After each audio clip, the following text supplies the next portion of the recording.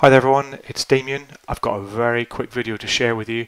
You really want to see how I can create links in your document library to files, folders or external sites using Power Automate.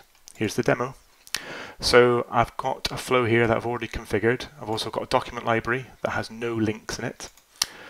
Each of these actions here are create file actions, and they simply create a file with the extension URL, and contained within is the shortcut to that URL or the document or the folder on SharePoint.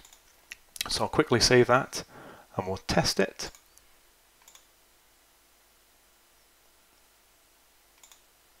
And if we just quickly hop over to our document library, now this could be one of many document libraries where you want to share links to various sites or existing documents as part of your process.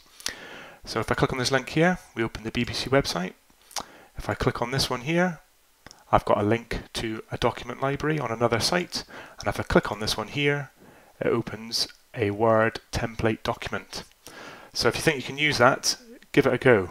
And if you want to see more videos like this, please like and subscribe. Thanks for watching.